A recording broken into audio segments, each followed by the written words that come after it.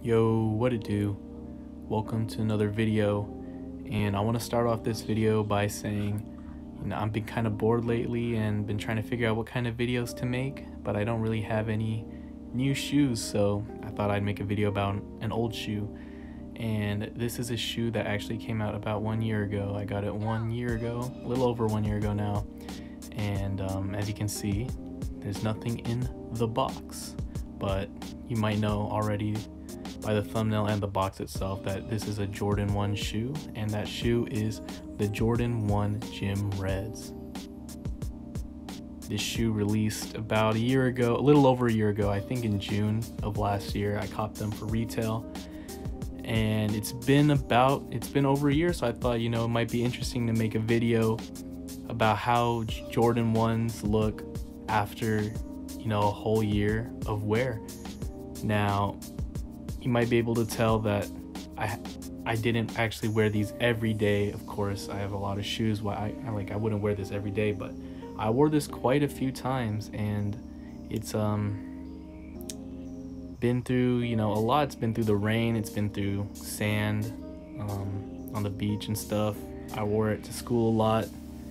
It's been just worn everywhere, so I thought this is a pretty accurate representation of what a Jordan 1 will be like after 1 year. For anyone that's curious, who may not have Jordan 1s and they're want to know how they might end up, how they look when they're worn, and in my opinion they look way better worn.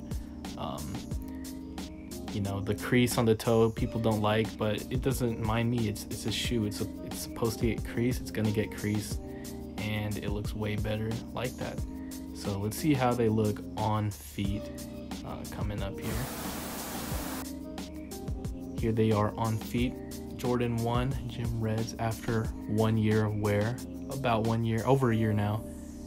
Like I said, they're still clean on feet. Something that people didn't like about the shoe when it first released was like the kind of glistening, shiny black leather. I didn't mind it at all, and you can tell you can see the creases on the back heel, and the bottoms were dirtied up. But Jordan 1s, they look well worn. Shouldn't be afraid to wear your shoes. And these are a size 11 for anybody wondering. My true to size is a size 11. And something that I found out is that I can actually go up half a size in Jordan 1s, and that's my preferred fit is for Jordan 1s is to go up half a size, and that's kind of rare. Most people stick true to size, and some people even go down half a size, but for me, I found going up half a size is more to my liking. Of course, everyone has different feet and different preferences, so if you're curious about sizing, you should try them on yourself. But yeah, like I said, Jordan 1s look well worn after a year. The midsole, if you didn't know, is already come in that like sale aged look, so that wasn't from the wear. But I'm sure other shoes, if you wear it for more than a year and wear it a lot, the midsole will age to that kind of color as well.